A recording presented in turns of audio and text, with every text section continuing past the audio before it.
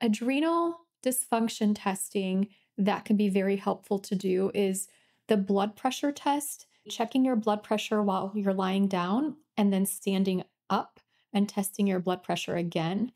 If your blood pressure drops, that can signal adrenal fatigue. If you're somebody that tests your morning temperatures, you may note that if you have adrenal dysfunction, they can be kind of unstable. So one day they might be a little bit higher, then another day they might be lower and kind of jumping all over the place. Whereas a person who just had, for example, hypothyroidism would just have straight up low temperatures every day. The other test is going to be the irritability test. Are you just like really irritable and annoyed with everybody, right? If everybody in your life is annoying, this is probably a sign that it's you and not them. And then another test you can do, saliva test. So an adrenal saliva test, the adrenal stress profile by ZRT is one of my favorites.